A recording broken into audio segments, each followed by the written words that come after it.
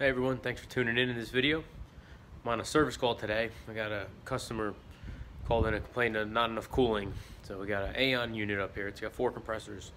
I got 3 compressors down, and I want to show you something that happens a lot with these type of units. I think it would help you if you guys are troubleshooting this, give you a place to start if you're not too familiar with these systems.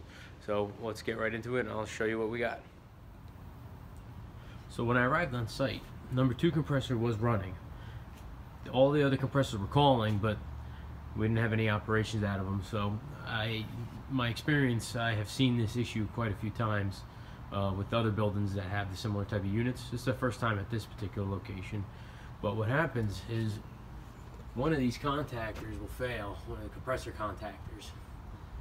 And when the coil goes bad, it draws too much amperage, and it ends up making the time delays and the guaranteed off timers go bad. And you can see this one, you can actually see it's kind of melted up on top there. That I noticed that as soon as I got here. That's a pretty common thing to happen with these machines. I'm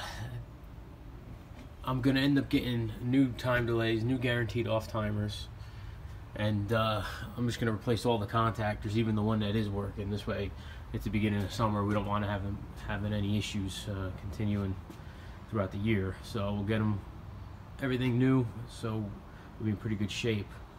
So what I ended up doing was just checking my voltages. Aaon has pretty good wiring diagrams, as you can see over here.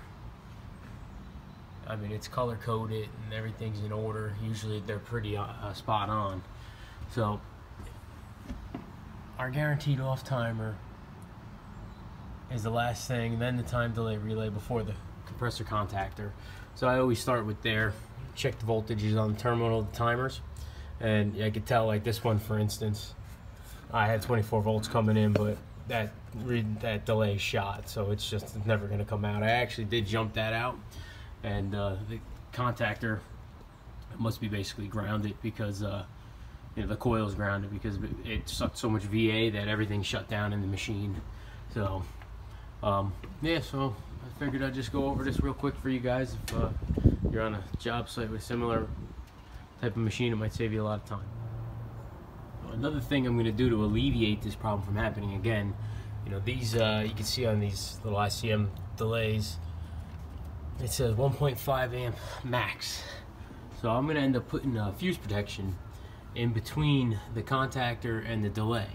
This way, if the contactor coil does fail again and it draws more, maybe I'll put like a 1 amp fuse in there. If it draws more than 1 amp, it'll blow the fuse and it won't wipe out our delays. But only, you know, contactor goes bad, we got some protection there. So it's not a bad way to you know, keep other components from going bad unnecessarily. You know, because once these contactor coils go bad, they draw more than that 1.5 amps, and that's why you end up with that melting like that's got there. So definitely it's not a bad idea to add some sort of protection when you can. I'll just get some sort of inline fuse and just wire it right in when I replace all those delays. So that's all I got for you guys today. Thanks for tuning in again. If you guys want to keep seeing more videos like this, you know, give me a thumbs up, hit the like button, subscribe to the channel, you know, comment any questions, I'll get back to you guys.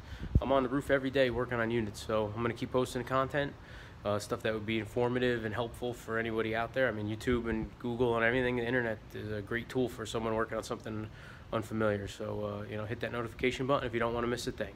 Thanks again for watching.